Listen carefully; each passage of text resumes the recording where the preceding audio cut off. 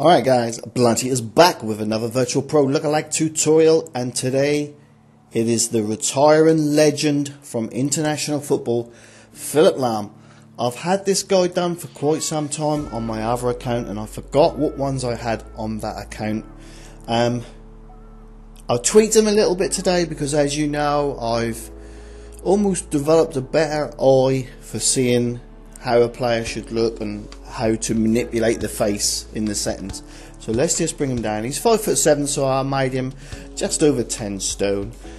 I've made him average build because he does quite have a wide neck compared to his face, so this is the only way I can get that. But let's just turn him around so you can have a look. The profile's okay, it's not fantastic, but what I've really tried to replicate is that thick looking eyebrow.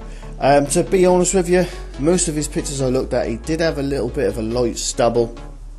In some pictures he did have the partial goatee, but it's not the same as the one you get in game. And as you know, I can't change the colour of his eyebrows without changing the colour of his beard, so I had to go for it in between.